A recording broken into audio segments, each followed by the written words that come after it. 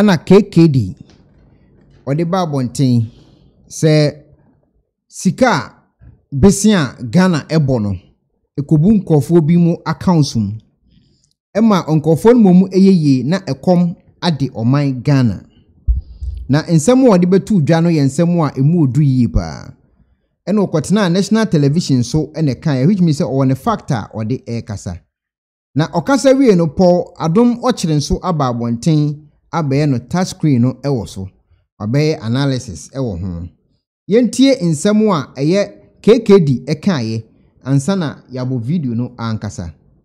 Ofori Attah company getting richer whilst Ghana gets poorer. KKD Fumes. Veteran broadcaster Kwesi Chain Dakwa, known as KKD, has cited the Minister for Finance, Ofori Attah, over what he says is conflict of interest. According to him, the minister is benefiting at the expense of the country. I read a report yesterday that broke my heart. I saw how much Ghana owns, but I also found that apparently the Minister of Finance company or former company is a transaction advisor to the monies that we borrow. So as Ghana gets poorer, the Minister of Finance company or former company gets richer. He stated when he appeared on the guest as a GTV breakfast show program. Describing the situation as unacceptable, KKD accused Parliament of also following failure to defend the interests of the country by allowing such a practice to fester. Is this how we want to continue in this country? Do we want to elect people into office, give them their pay and their perks, and also allow them and their friends and their companies or their former companies to be a very beneficiary of those for the worst of the country? This is not only about the finance minister This is about Parliament. Parliament, you must also be ashamed of yourself. You have failed the people of Ghana because I don't think from the time of Nkrumah date, whoever is the Minister of Finance should be benefiting every time our country goes out to borrow money. Is this what is happening? Question Obusa. He further bemoaned how Ghanaians, including Parliament, have rendered and become comfortable with the situation. Enti nsem a papa KKD edibetu dwa no yenko na yenko tie nsem kropoten a okaye emra okotena eye GTV so na oka ekire Ghana fo se sika ye boro ne mebrebe eba eye krom Ghana ho no financial advisor aye finance minister the company anase the former company omumomu enya sika na ekom edi oman Ghana miwia no mabo eye video na eye po adomo kire nso edi na no die aba betum a wo kirekire mu se adekropotin akofa sanse mu eba no ono ne nkire mu no mebo nso edi aka ho yentie nsem a KKD edi tudwa emra na oti eye GTV. I read a report yesterday that broke my heart. I saw how much Ghana owes, but I also found that apparently the Minister of Finance's company or former company is a transaction advisor to the monies we borrow. So as Ghana gets poorer, the Minister of Finance's company or former company gets richer. Is this what we want to continue in this country? Do we want to elect people into office, give them their pay and their perks, and then allow them and their friends and their companies or their former companies to be the very beneficiaries of the woes of our country? This is not only about the Minister of Finance. This is about Parliament. Parliament, you must be ashamed of yourself. You have failed the people of Ghana. Because I don't think from the time of Nkrumah to date, whoever is the Minister of Finance should be benefiting every time our country goes to borrow money. Is that what happened under everybody in this country? What precedent are we setting? Yesterday when I read the report, I was so broken. And I was like, do people know this? So I called 4 different people. Some in civil society, some in government, some in the former government. And I said, oh, but this is general knowledge. And I'm like, it's general knowledge and Parliament thinks it's okay. So whoever wins the next election will also set up their own companies and be the transaction advisors when we go and take a loan. What is wrong with us as a people? So the person's motive for even going for a loan for me now is not clear. Because every time we take a loan, their company makes money. Does this make sense to us as a people? Look, we have leaders of industry, some who have been, deprived of their finances. And in the meantime, the people who are sitting in power are stealing us blind. And all people can tell me is, oh, but this is general knowledge. And then Jimmy what a shame. What a damn shame. When they are out of power, will they want whoever comes into power to repeat what they're doing? This is not NDC MPP. Parliamentarians, you are supposed to help us protect the public purse. You can't just go and sit there and vote, I am MPP, I am NDC. Vote your conscience and vote your constituency. What are you expecting the MPs to do? The MPs? But you cannot become the transaction advisor for going to take loans when you are the Minister of Finance. How is that possible? They are the legislators. If they won't speak up about it for the whole country, but for me taking time to read this much over the weekend and yesterday, I wouldn't know the details of this. So now go and bring all the loans we have taken and show us all the transaction advisors and see whether they have links to the presidency or the people who are the ministers or the people who are in legislature. Why are we doing this to ourselves? What kind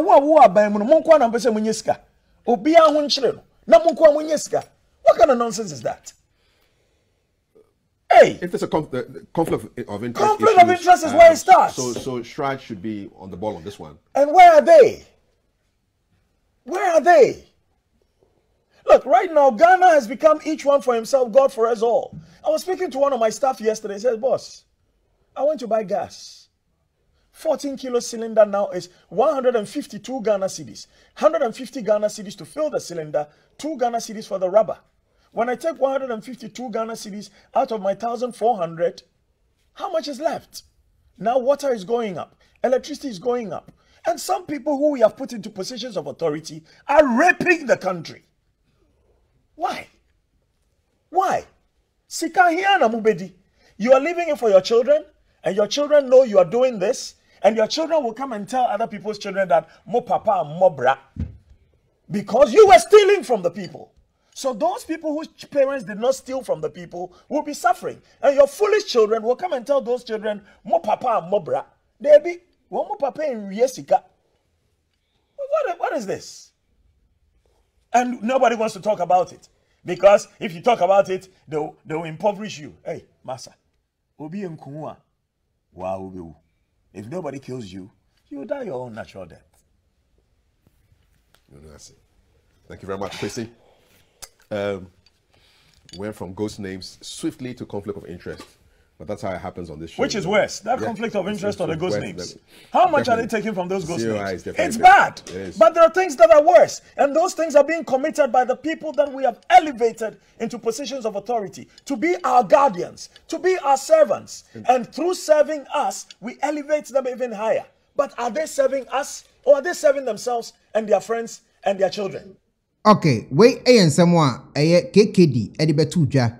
Na odibetu dwa no mahunu se eye Paul Adom Ochre watam eye ne computer eno no so odi nchiremu aba afa case we ho yenkotie Paul Adom Ochre so nchiremu ono so ede bae efa eye allegations ahodo a Papa National Television na okai emodu yie pa because oni eye fact na menye so se nkobetena TV so kura kasa asem we watimanya vim abetena TV so ne de na ise ya asem a ehu yie pa yentie insemo apo Adom Ochre so ede betu dwa emra okotena ne touch screen so na eja ode insem ema eye ne kurum Ghana for no po Adom Ochre yentie we.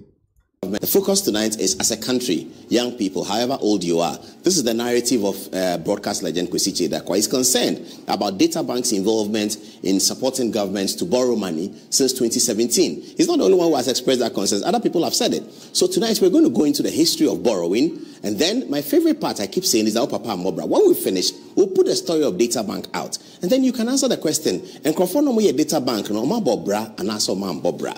We'll answer that question, no problem. We'll show you the details and then you can answer the question yourself. So my first slide is this one.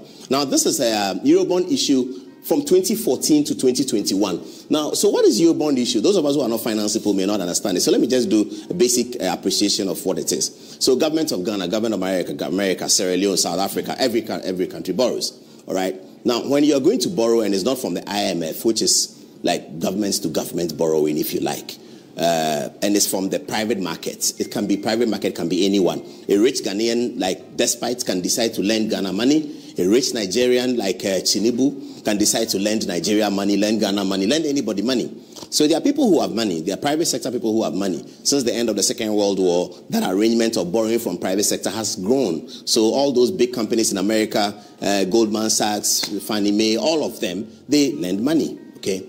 So if you want to borrow money from the private market, and borrowing money from the private market is more attractive to government, since Dambisa Moyo wrote her book, Dead Aid. Now, in Dead Aid, I forgot to bring that book. I should have. In Dead Aid, Google Dead Aid for me. Let me show you to them. In Dead Aid, Ms. Moyo articulated the point that this kind of government-to-government World Bank borrowing is not working for Africa, because when we borrow, we don't have pressure to pay, and therefore that money is squandered. But if you borrow from private markets, you have pressure to pay, the payment terms are clear, the percentage at which you borrow is clear, and therefore you have to pay. So this issue about borrowing from the private market became attractive. What is this? Sorry. It became attractive to government. When you're going to borrow from the private market, you go to so you set up, you announce that you want to borrow money, okay?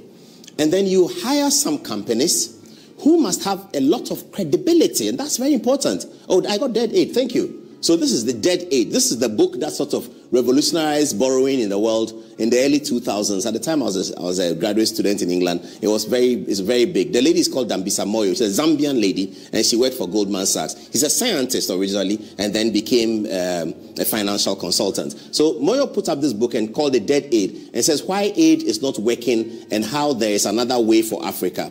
Proactive, this, that. Okay, so she explained why aid is not working. And she said aid is not working because there are no terms governing the aid. And it just comes and is zero, and government squander it. And she even alleged that there's an aid industry where some people in America and other places benefit from the aid that comes to African countries. Okay, so this is the book that actually revolutionized the world in the early 2000s and sort of got Africa and third world countries to actually go to the Euro market and borrow.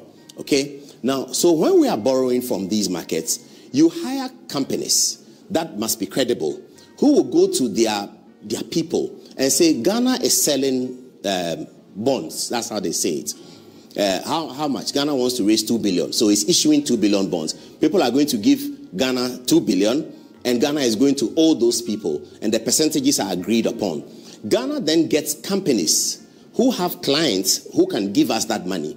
So you have to be credible. If I set up a company today and it's called Paul Ademoshi and Good Evening Ghana Associates, I say I'm a financial manager, everybody will be laughing at me. Because really, no, I don't know anybody. Nobody's going to borrow money through me. So the people who are giving money, those who are lending the money to Ghana, they lend it through these people.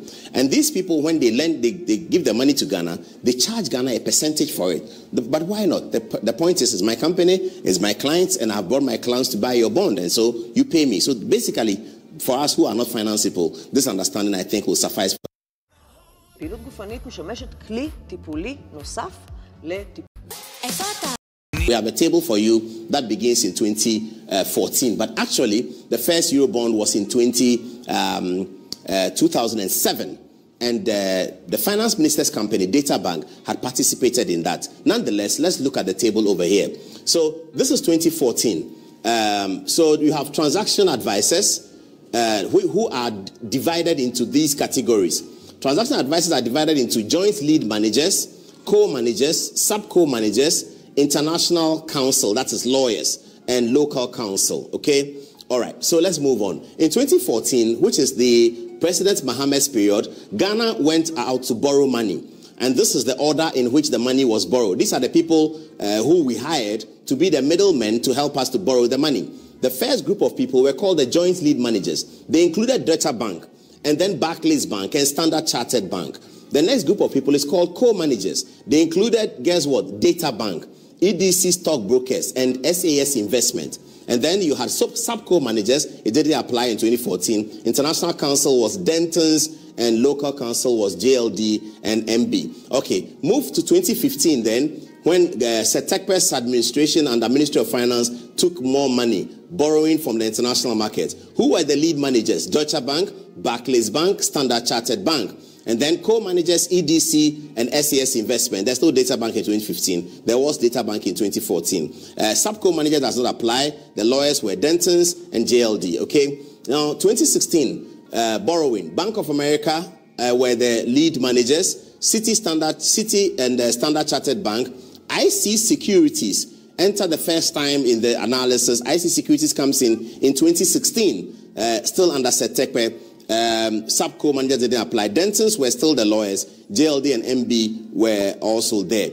And then you come to 2018. Now, in the intervening period between 2017 and 2018, there's a parliamentary document that I'll show to you in terms of what happened. Why did the Ministry of Finance add 2 more advisors in terms of co-managers to make it 5? For the local system. I'll show you that in the parliamentary answer. But let's focus on this one. We are now in 2018. Ofori Attah is now Minister of Finance. Okay, so who are the joint lead managers? Bank of America, Citi, JP Morgan, Standard Chartered, Data Bank, Fidelity Bank, IC Securities. Note that IC Securities maintained their position as co-managers in 2016 under a different political arrangement and also in 2018. Note that Data Bank also maintained their position from 2014 as co-managers and come back again in 2018. In 2014, Data Bank was not selected by Ofori Attah and the MPP administration. They were selected by John Dramani Mahama and Setekpe NDC administration. In 2018, of course, the government is the MPP government. Ofori Attah is Minister of Finance. Data Bank reappears there, not for the first time. That's important because Mr. Kwesi Chedakwa said, you can't come into government and set up a company. He said that, I can play that back again. He said, set up a company. I want to educate our people to see that these companies were not set up because what Kwesi is saying is true. You can't set up a company when you become minister and then use it to do business. That's totally illegal. We understand that. But we have to correct it and say what it is. These are companies who had been set up before, who had done the same business before. I'll be showing you a bigger picture of the history of these companies. So that's 2018. Data Bank, Fidelity Bank, IC Securities. Now, in the parliamentary document, I'll be showing you how much each of these companies earn. Because Ofori Attah told Parliament that, and we have the hands out here. We'll show you how much they earn from this borrowing. They earn good money. Okay. We earn someone Paul Adom Ochre in Chirimua or the Ebaye, Anna Wasson, anywhere ni Etieno, and na Brofono El Coswa, any Asem Ketwa. You have a dear, never idea, as I say. And Yasem Ketwa. Eti meaning for I didn't check video and say, the papa can get the Kenny the poor king. Or my berries are brought for go, I'm a Ghana for. I didn't check anything. Subscribe to your channel. Say the video to us. We are share. Name me and Domano so. Video no better one. Now was what me who now was worry. After comment to video na say. Check a page. You say the poor must subscribe to your channel. No, 51.8%. 48.2 and subscribe. Ubet must subscribe now so become 51.8 no ho. And I feel check a geographic location no. Any poor must subscribe no can bush ho. US the kan you can toss Germany toss Ghana bands na Italy aba. Baby I want to bet me subscribe. Now if you share now comment in so video na say like page no. Now if you me adomano video no better announce when you be ahwe. Me that's